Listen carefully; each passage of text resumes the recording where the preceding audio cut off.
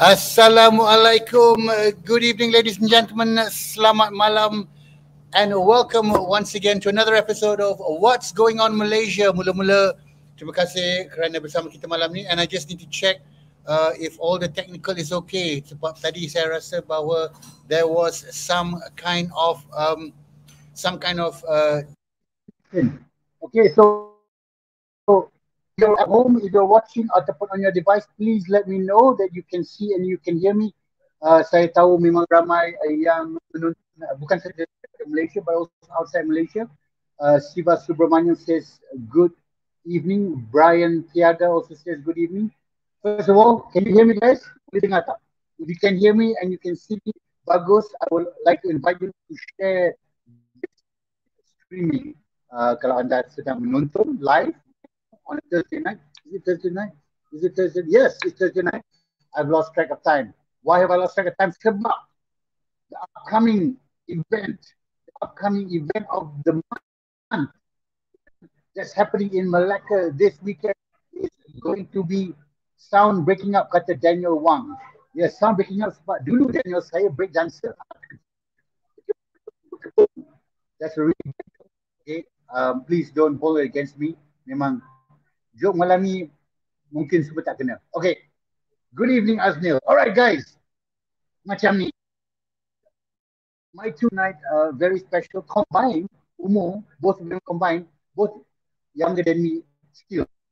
Combine both the ages. That does not take away from the fact that they are to face one of the biggest challenges in their life dari segi personal, but also in terms of how it affects the place that they're in, that's Melaka dan juga Malaysia as a whole. And I'm going to be talking about that. So, put dua saya streaming because this book is like YouTube also on Spotify after the show because this is going to be Malaysia. How did we get here? Okay, sedikit pada 4 hari Oktober, the 4th of October, in Melaka, pada masa itu dipimpin oleh UMNO, tumbang because 4 daripada adun sokongan from daripada minister. So what happened is that pada 5 hari bulan Oktober, Dun Melaka, the voice is breaking up. Yes, I've been told that by the audience as well. Guys, sound hilang. I don't know what is going on, but let me try and make sure that we get to work all of this. I hope the sound is better now. Never mind, we're going to keep on powering ahead and see what we can do. Keep on letting me know if the sound is breaking right now. If it's not, if the sound is breaking, we're going to do something about it. Plus, where was I? Oh yes, pada 5 hari bulan Oktober, diumumkan bahawa Melaka will go into another election, and that's why we are here tonight, tuan-tuan dan puan-puan, because I am so honoured.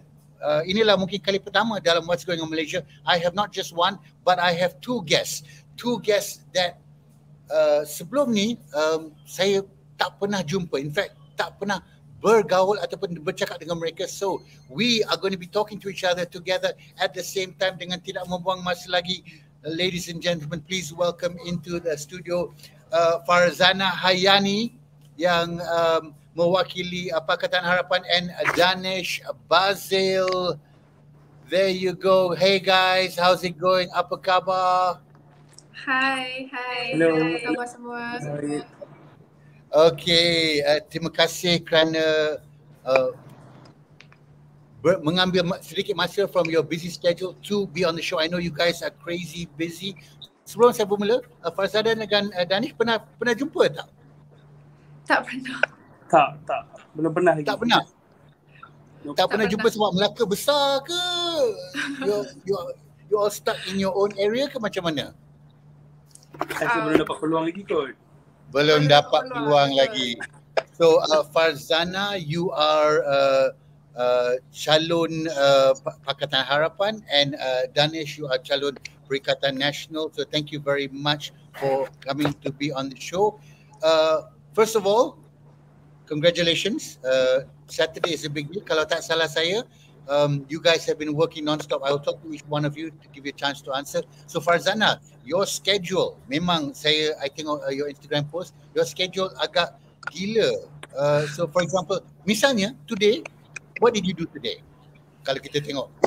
Okay, buat penonton di rumah, saya Farzana Hayani Muhammad Nasir. Saya merupakan calon dari Parti Keadilan Rakyat mewakili Pakatan Harapan untuk join Sungai Rambai, N28 Sungai Rambai.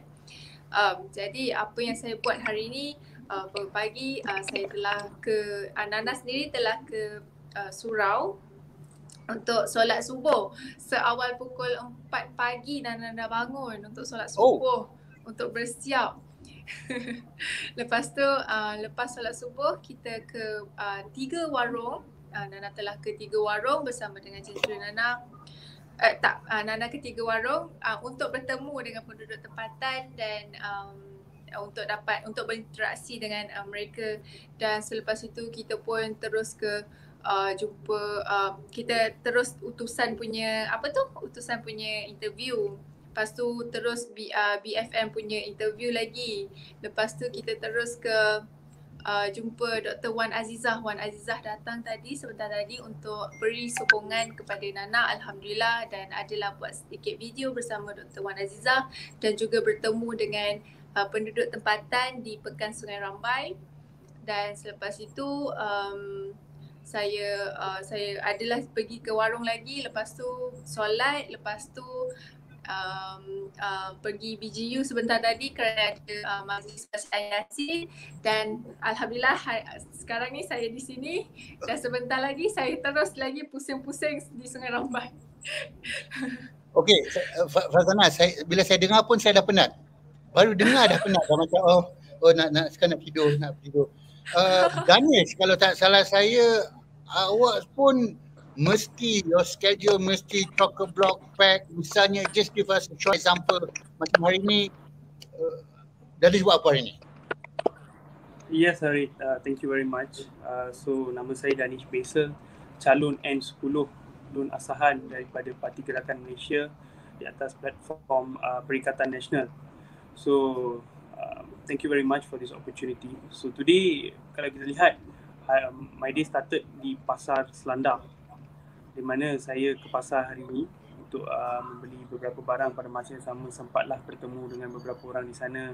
Selepas itu saya ke warung berdekatan di Selandar. Dan selepas itu, sebab kalau dilihat Asahan ni, dia demografiknya agak besar. Agak besar kerana kalau kita lihat the radius itself is about 212 kilometers.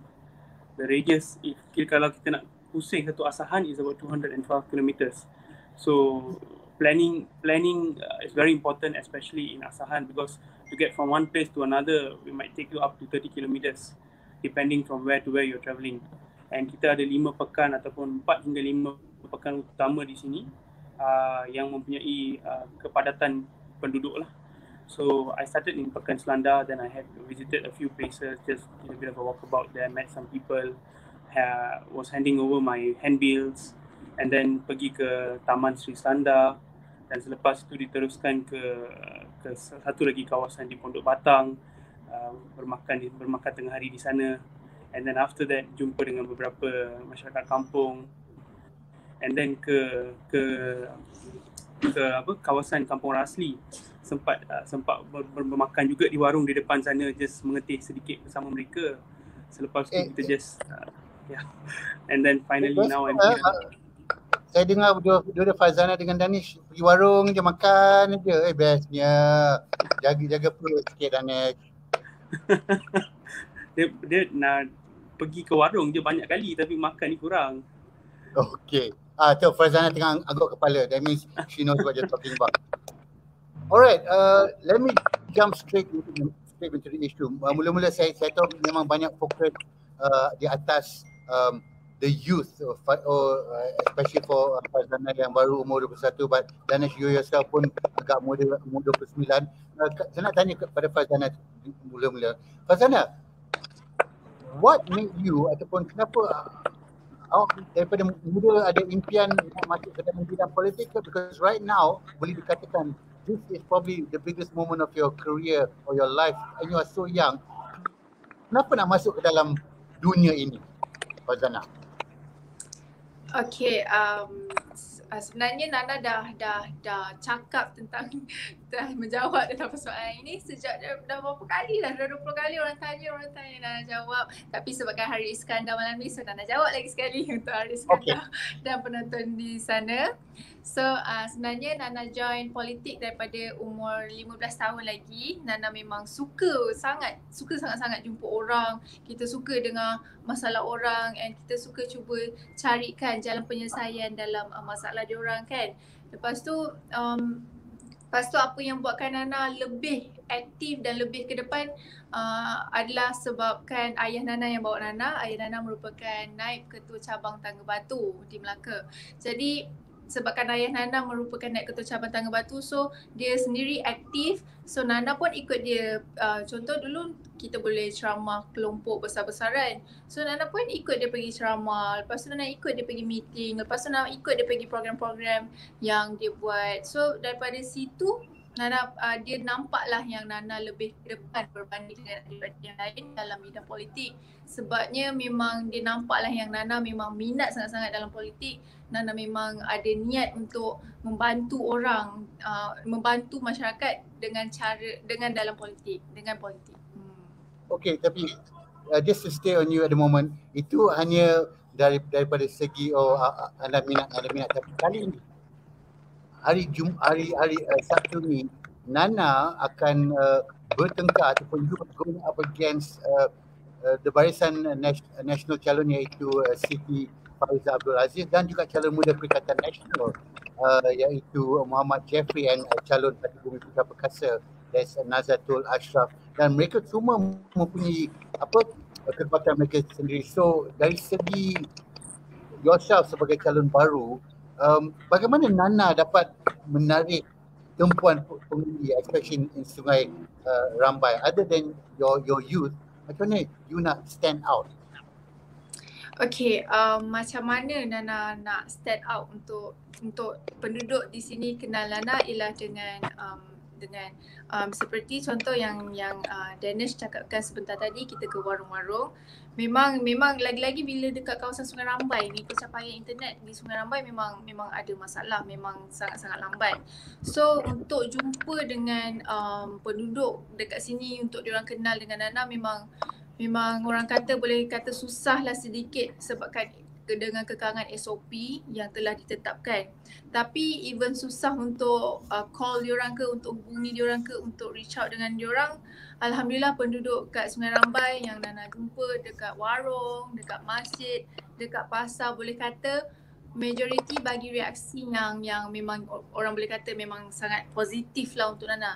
Tapi macam mana nak tarik tumpuan tu, macam Nana cakap lah, macam dekat warung, dekat masjid, dekat pasar, ada yang kenal Nana, ada yang cam Nana bila jumpa. Jadi dari situ Nana tahulah yang Nana dapatlah sedikit positivity daripada diorang, sebabkan diorang lebih mengenali Nana mungkin sebab media-media yang sebelum ni, dan mungkin sebab social media Nana, ataupun mungkin sebab Nana jumpa kawan-kawan diorang dekat warung-warung, so diorang dah wawarkan tentang kehadiran Nana dengan cara begitu. Okay, tadi Nana sebut pasal the internet problem. Dhanesh pun saya dah tengok manifesto anda berdua, dan both of you are actually focused on this situation of the internet. Betul tak Dhanesh? Tu dia dah hilang. Inilah menjadi masalah dia. Dhanesh bukan serius macam tu, dia hanya I think the internet dah frozen sekejap. Tapi tak, kita sambung balik dengan can I call you Nana? Can, sure. Alright. Tak, sebab dalam manifesto Nana, memang kalau saya boleh baca daripada sini so that I don't get it wrong, Nana ada aspirasi yang dikongsi tu, that antara masalah utama yang ingin Nana selesaikan adalah masalah keboleh capaian internet untuk penduduk di Sungai Rimba. Dan saya juga melihat yang Nana telah mengutuskan satu surat kepada Telekom Malaysia dan Suruhanjaya Komunikasi dan Multimedia Malaysia untuk diluaskan rangkaian internet di kawasan di sana.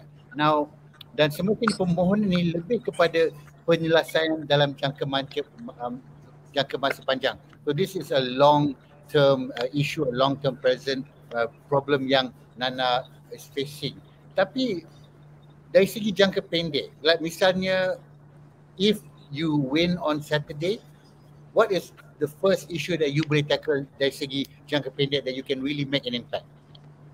Okay, pasukan Nana dan Nana sendiri bila sampai je di Sungai Rambai, memang kita orang dah jumpa lebih daripada 60 titik hitam ataupun blind spot yang rangkaian internet di Sungai Rambai. Jadi apa yang usaha atau mekanisme yang Nana nak cuba ialah Nana nak bertemu sendiri dengan pihak SKMM dan semua syarikat telekomunikasi, dan Nana sendiri ingin membentangkan tentang footprint atau peta pelan untuk cuba selesaikan masalah internet di Sungai Rambai. Dan Nana akan cubalah untuk minta semua pihak buat kesimpulan dan terus jalankan kerja penyelesaian secepat yang mungkin. Perkara ni bagi Nana tak mustahil sebabnya YB Dr. Mazli Malik Nana telah bertemu 3 hari lepas tak silap Nana. Dia sendiri yang mengotakan tentang dia sendiri yang membincangkan, memberi idea tentang macam itulah untuk kita suarakan isu rangkaian internet ni. Dan YB Dr. Mazli Malik dia dah berjaya tingkatkan kelajuan internet dia di Sempang Renggam, di kawasan dia sendiri. Jadi bagi Nana insyaAllah akan buat perkara sama dekat Sungai Rambai jika Nana terpilih sebagai wakil rakyat, insyaAllah. Okey, kalau tak salah kita dah Dhanesh dah masuk balik ke dalam this StreamYard link, tapi mungkin kedai ni memang still not quite there yet. Tapi okey Nana, Dhanesh, can you hear us? Boleh dengar tak? Tak apa, saya teruskan dengan Nana. Nana, ni saya memang terkagum bila saya dengar Nana bercakap. Saya teringat pada waktu saya umur 21, memang saya tak boleh bercakap macam Nana. The way you're talking, the compassion, the passion you have for politics.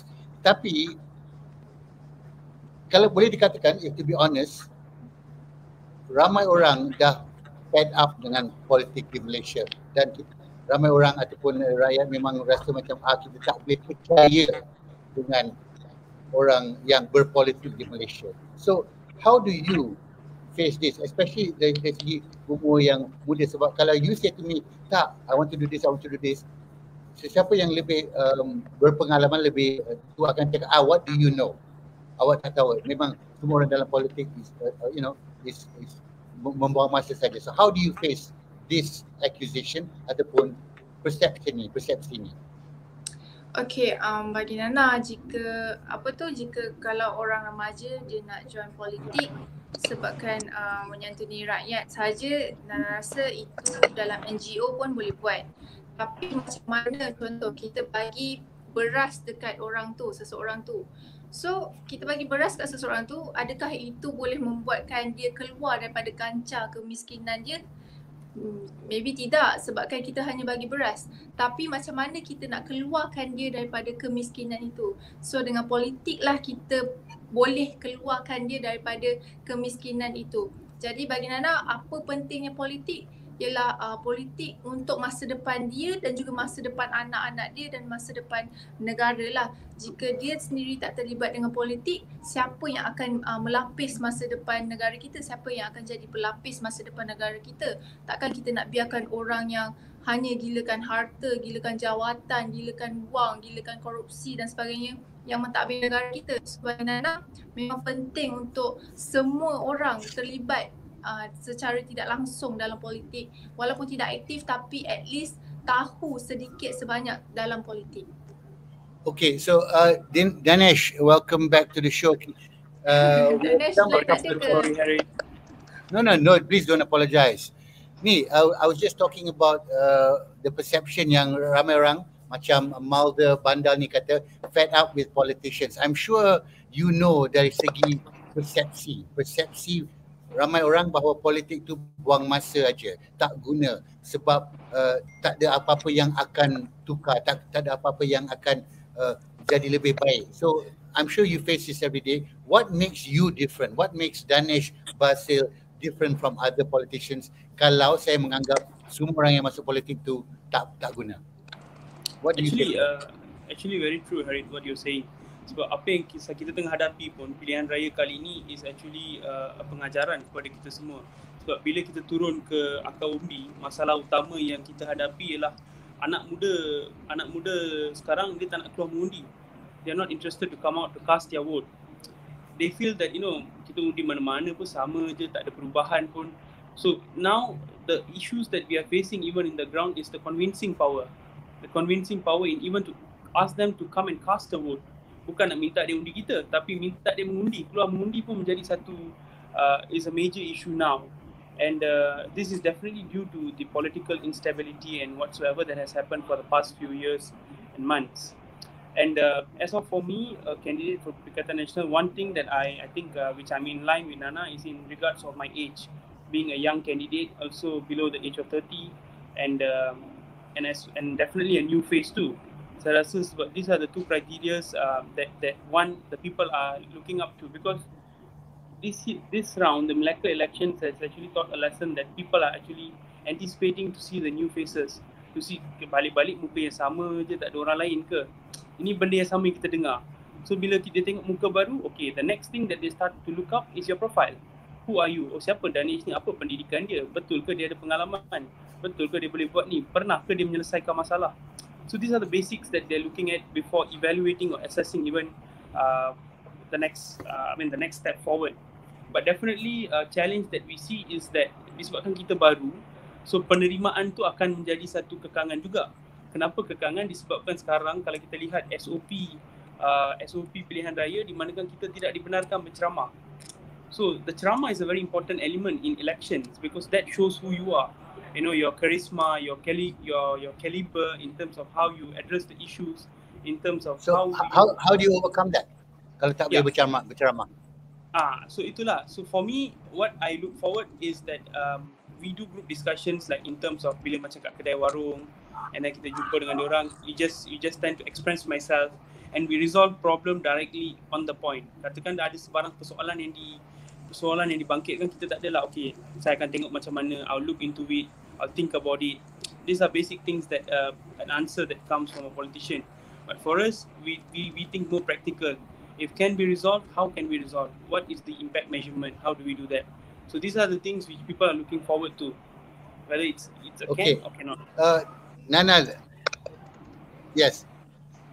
Sorry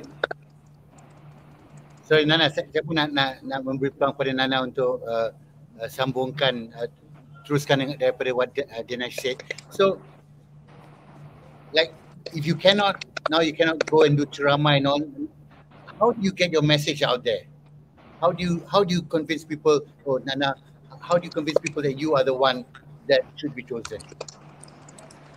Seperti yang Dhanesh cakapkan sebentar tadi, Nana boleh meyakinkan mereka bila Nana di warung, Nana duduk sendiri dengan mereka di meja makan bersama mereka. Maksudnya Nana duduk dengan orang yang penduduk tempatan di situ. Jadi bila Nana duduk, Nana tanyalah pakcik apa khabar, makcik apa khabar, dah makan ke? Lepas tu Nana tanyalah boleh saya tahu pakcik kerja apa, dalam kerja pakcik tu pakcik ada hadapi masalah apa. Macam di kawasan Sungai Rambai kita ada banyak sangat petani, penternak dan kita juga ada masalah tentang dalam ekonomi di Sungai Rambai. And dari situ bila kita cuba untuk menjadi pendengar yang baik, sebabnya dia cakap pemimpin sebelum ni dia tak mendengar suara rakyat. So bila kita cuba untuk memahami sendiri masalah yang mereka hadapi, dari situ kita ada dapatlah lembutkan sikit hati mereka dan meyakinkan mereka sedikit untuk memilih kita sebagai wakil rakyat. Dan diorang pun cakap kalau lepas ni awak jadi wakil rakyat, awak janganlah tak turun dah. Lepas tu saya cakap memang jika saya jadi wakil rakyat pun saya akan tetap sama seperti saya yang sekarang. Macam tu. Dengan kita basically diorang sebenarnya dia nak kita dengar je cakap diorang. Kita jadi pendengar yang baik, pendengar yang setia untuk diorang. Itu je. Okey. Semua yang Nana dan Dhanesh bercakap ni memang sharp didengar, it's very nice to hear. Tapi saya rasa bahawa awak berdua are not so naive that you know walaupun anda mungkin bisa kata anda dua menang dapat seat anda, there's the whole new problems yang akan bermula dari segi kalau nak melaksanakan sesuatu, bukan dari segi just duduk dengan orang kat warung ataupun bercakap dengan mereka. How do you as individuals manage the train, the civil service, the rules, the other people yang akan menjadi halangan kepada anda berdua kalau nak melaksanakan sesuatu yang sebelum ni tak dilaksanakan. So you have an idea, we want to push this through. Okay, Dhanesh, kita akan bermula dengan anda. Are you expecting even more difficult challenges later on, and if so, how will you overcome it? For me, Harit, I agree with you as what you say. Memang it's not going to be easy as what we are talking today. Tetapi what I believe, it is a process. It is a process in terms of convincing that any initiatives or anything that we want to bring forward will be able to give an adverse effect. So I wouldn't say that okay, sekali within a year this will be resolved. These issues can be brought through.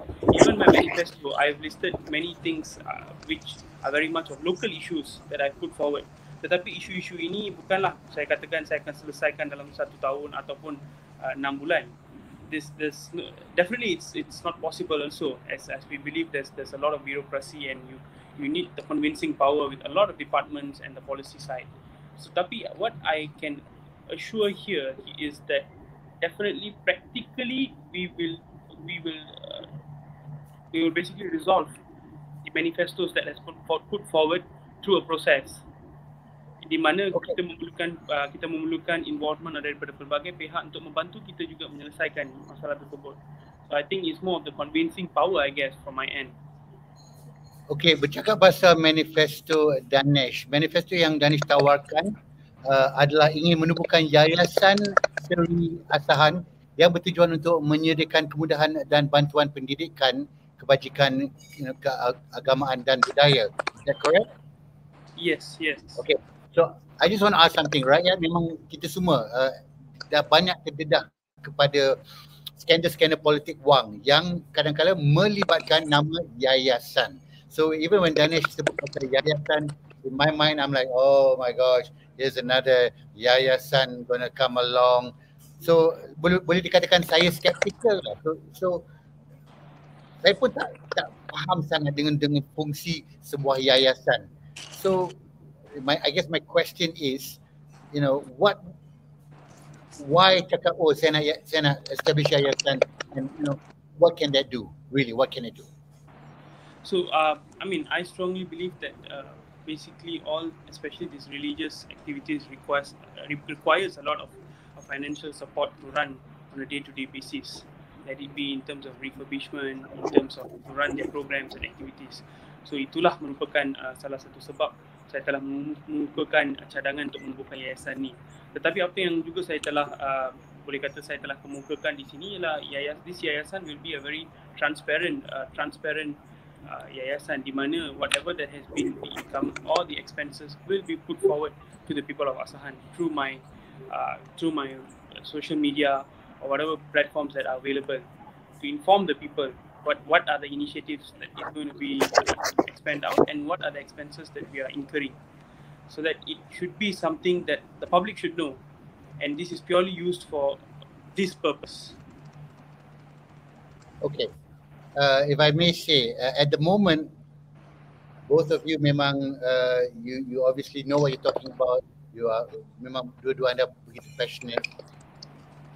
Kita akan kembali kepada the turnout. Are you expecting a very good turnout, a decent turnout, average turnout? Sebab ramai orang kata, dan saya baru bercakap dengan seorang yang berasal daripada Melaka, saya tanya dia kat Kuala Lumpur, are you going back? Dia kata his wife is going back tapi he's not going back. Bila saya tanya kenapa, dia kata yalah the normal lah, buang masa je, buat apa, lagipun COVID and blah blah blah blah blah blah. So apa harapan anda, Nana? So do you hope to have a big turnout? Kalau turnout dia less than expected pun, mungkin orang akan memandangkan whatever the result is, whatever the keputusan is as not real because the turnout wasn't there. I mean, what do you think? Bagi Nana, kita merupakan penentu masa depan negara. Kitalah yang perlu memilih pemimpin yang tepat dan dengan tangan kita mengundi, dengan tangan kita menjalankan tanggungjawab sebagai seorang pengundi, kita boleh menentukan masa depan negara dengan memilih pemimpin yang sebenar. Jadi memang akan ada yang tidak pulang langsung untuk menunaikan tanggungjawab, tapi harapan Nana ialah Nana harap semua pengundi di Melaka, khususnya di kawasan Sungai Rambai dan di kawasan Dhanesh, untuk sama-sama turun mengundi pada 20 November ini kerana kita perlu melakukan perubahan, tapi tapi jangan lupa untuk ikut SOP yang telah ditetapkan kerana kita pun tak nak sebarang masalah besar lagi yang timbul. Kita pun tak nak sebabkan PRN diadakan, kes COVID meningkat. Jadi dengan itu, Nana harap semua jaga SOP sebaik mungkin dan sama-sama turun mengundi. Okey. Dhanesh nak tambah apa kepada yang ditanya tadi? Seperti yang saya maklumkan tadi, Harid, in terms of the response from the grassroots ialah mereka tidak hendak keluar mengundi. So when kita berjumpa dengan penduduk ataupun pengundi pun, saya punya request from them is bukan, mengundi saya is another thing. Tapi the first thing that we are requesting is for them to come out to vote. Sebab the issue that we are seeing that is that many of them are very hesitant to come out. There's two reasons towards it. One is because of the political instability. The second issue is because of the COVID situation, because they're very much afraid. Tetapi undi ini adalah tanggungjawab kita. This is our right in terms of deciding the next leadership. And definitely bila in social media semua bercakap, oh tak ada, kita nak tukar pemimpin ni, kita tak nak lah dia, kita nak orang baru. Tapi kalau kita nak tukar orang baru tapi kalau tak keluar mengundi macam mana? So it's very important for everybody, bukan saja young voters tetapi for everybody untuk keluar menjalankan tanggungjawab. I think that is very important. And this Melaka election is actually a benchmark for whatever that is going to happen, I guess, in the next 1 year. I'm just going to ask you one question, both to Nana and Dhanesh. Kita akan mulakan dengan Nana. Nana, who should be the next Prime Minister? Who should be the next Prime Minister? Okay, kalau ikutkan ideologi Nana, ikutkan agenda reformasi yang Nana memang Nana sangat-sangat minat, yang Nana rasa patut menjadi next Prime Minister ialah Datuk Seri Anwar Ibrahim selaku pengerusi Pakatan Harapan juga selaku Presiden Parti Keadilan Rakyat. Dan Nana tahu Dhanesh mempunyai pendapat yang berbeza kerana kami dari parti politik yang berbeza. Mungkin dia ada pendapat yang berbeza. Kita tak tahu, tapi kita akan tanya dengan Dhanesh. Dhanesh, patutnya who should be the Prime Minister? Dhanesh, siapa? Bagi saya, I think Tan Sri Muhyiddin should be given an opportunity.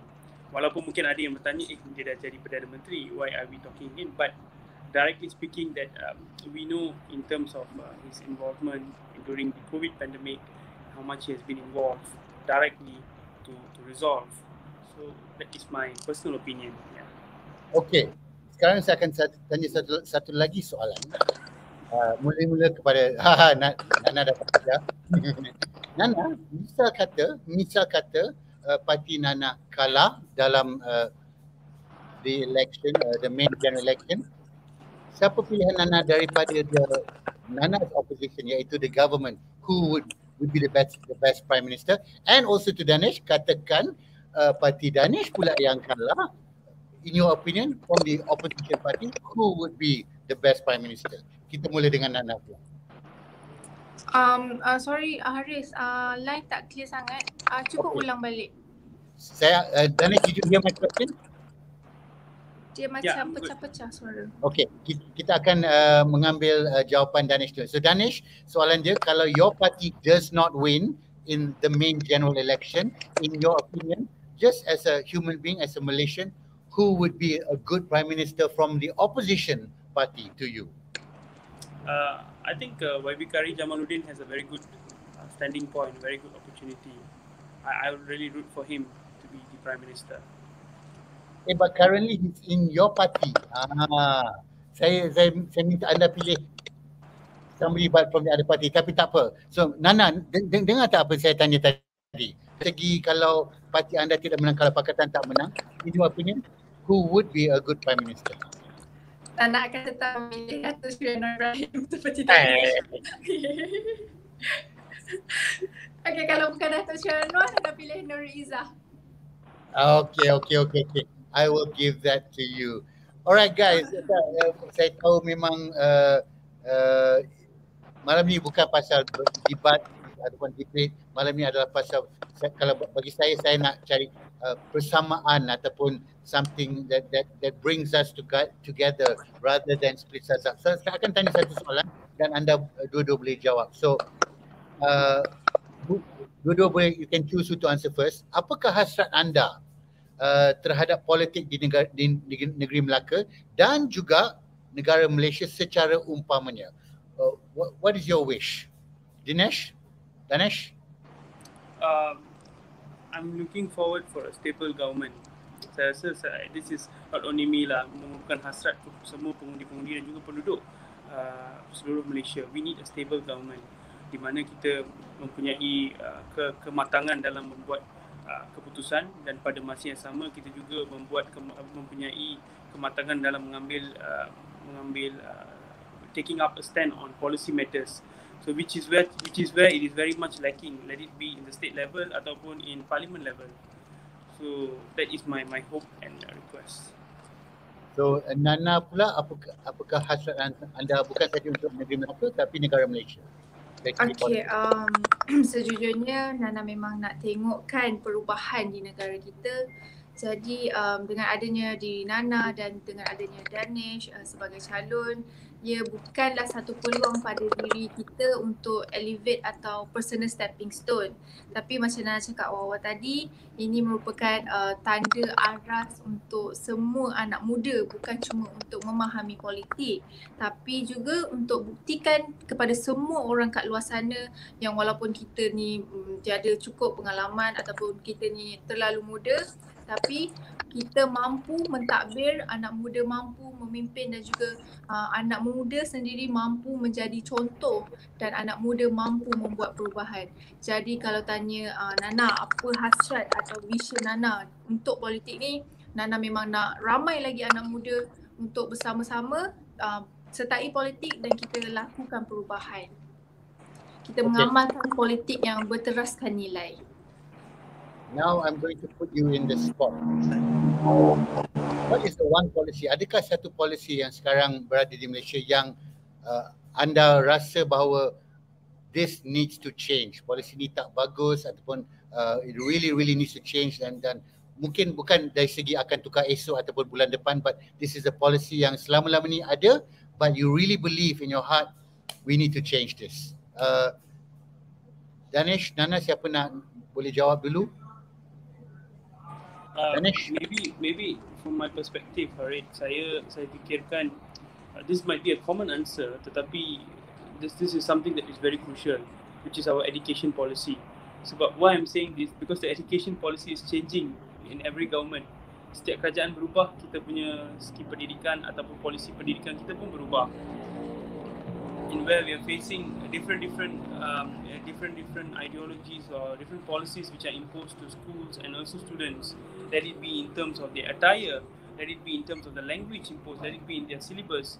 So this has caused an indirect effect on the outcome after they're 18 years old, 19 years old. So one thing that I feel that really needs to have a perfect, or wouldn't I say perfect, which has a proper stabilized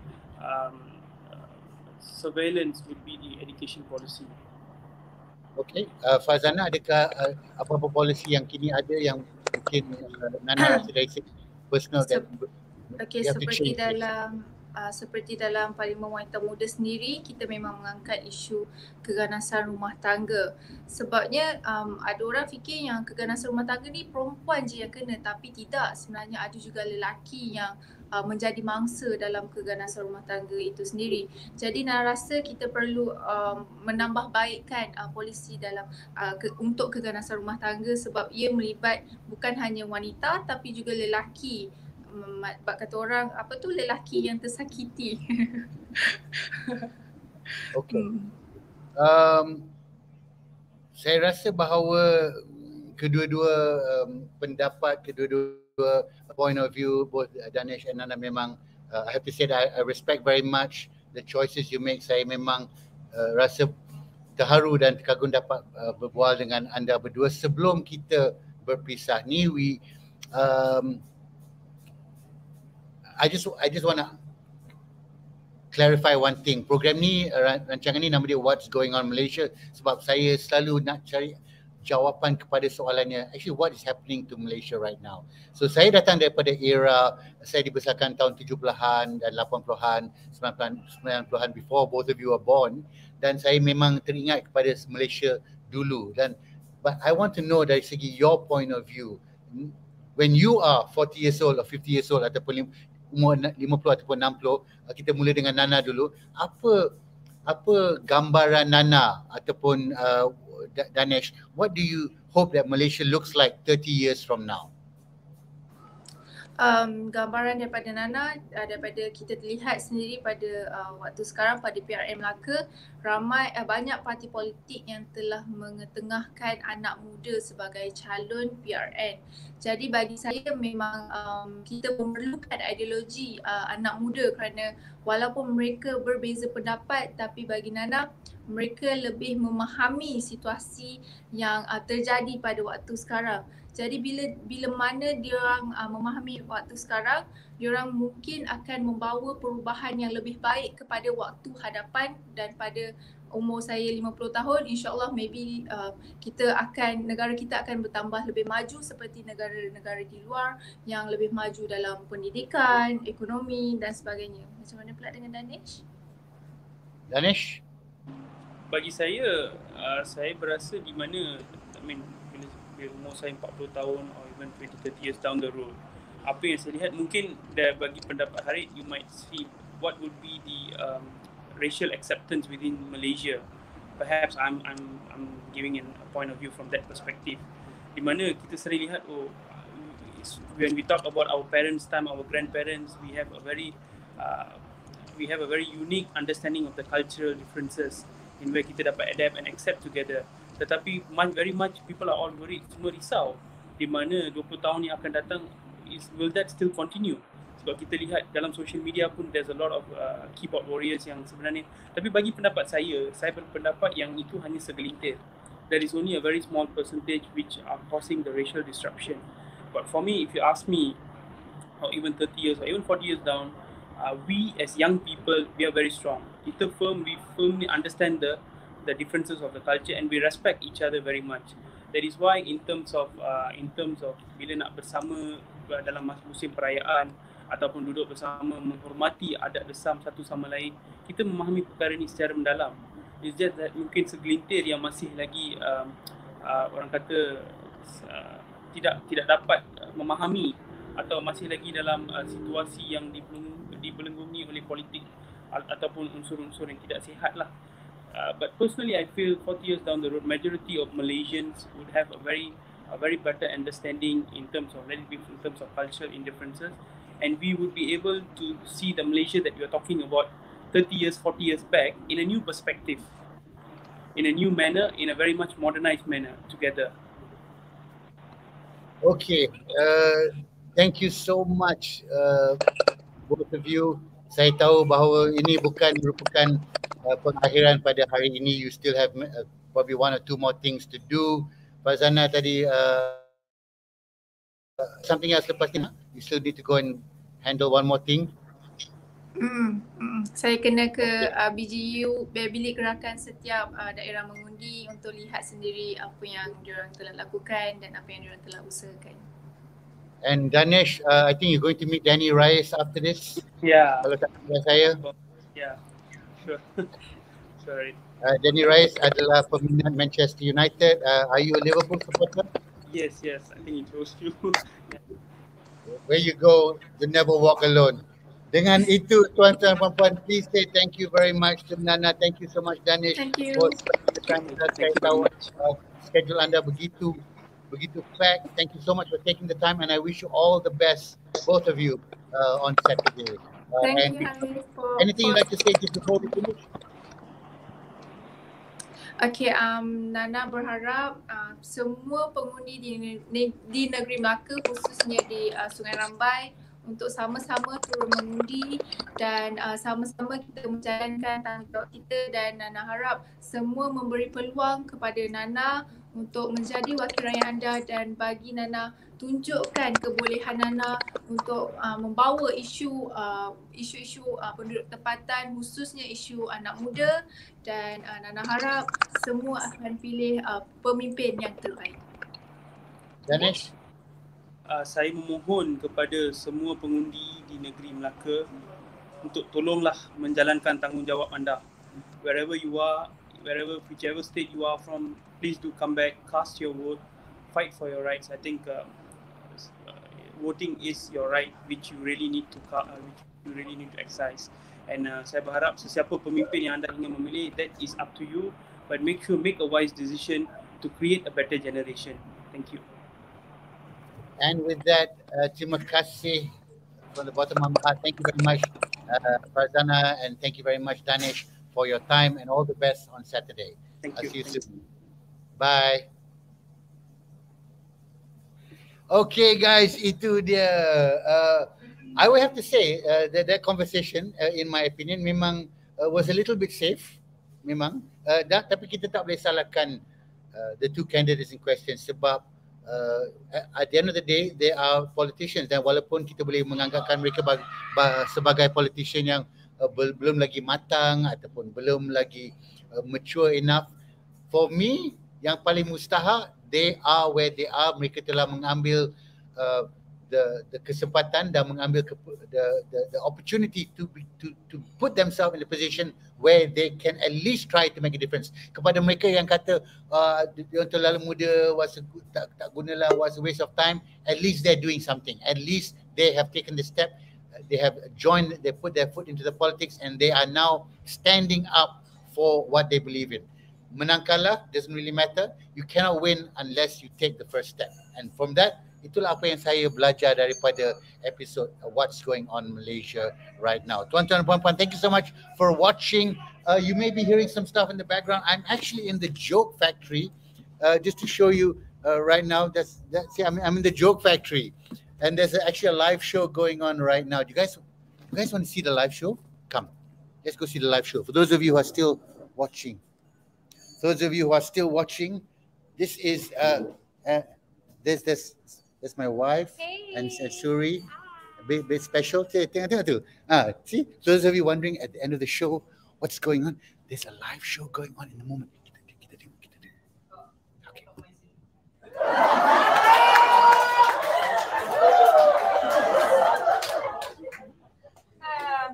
Luga, I don't know if I can ask you this. Have you dated outside of your race before? Like outside of your race, like non-Indians? Not really. Not really. Yeah. Okay. Me neither. I've never dated outside of my family yet. It's a live show, man. You guys are watching it here on What's Going On Malaysia. Kepada mereka yang masih berada sama dengan kami. Okay, you say hello to Isaac. He's been producing the show from behind the scenes. Thank you so much. Okay, guys. So sekali lagi, I want to say thank you so much for watching. Thank you so much for commenting. Liana says I'm completing my manuscript. It was a good studying company. Thank you for the show. Thank you. Okay, guys. Thank you so much. Wow. Sorry, I lost my train of thought. Someone was asking, Jogla, please hurry. JD on stage. I'm actually going to go up on stage right after this and perform to the live audience. So if you're not at the Joke Factory, you're not going to be able to see it. Thank you so much, guys, for watching. Thank you for commenting. Thank you for sharing this episode of What's Going On Malaysia. And keep an eye on Melaka, because this could be the beginning of a new generation. Good night. Terima kasih. Assalamualaikum. My name is Harith Iskandar.